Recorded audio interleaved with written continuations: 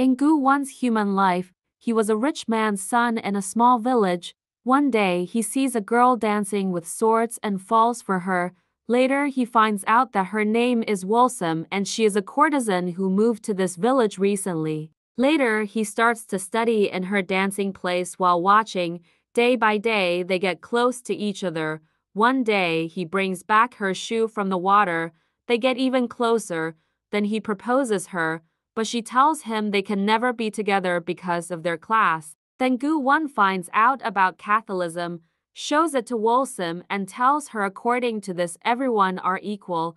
After that, they follow this. But Koo Won's servant tells about this to his father. When Catholics were getting killed for following Catholicism, Koo Won's father decides to sacrifice Wolsum instead of his village when Koo Won was not in village. While Wolsum was getting executed, Koo Won arrives and sees his lover dead in front of him.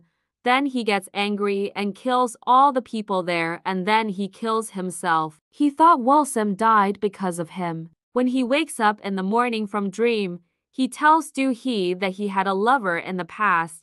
Later, he goes to meet God and asks why she did that to him when he actually believed God. God tells him that it's his fate and it will repeat itself, and it's not a coincidence that he met Do Hee. Do Gyeng is in jail. His mother visits him. She knew that her son was being abused by her husband, but she didn't do anything.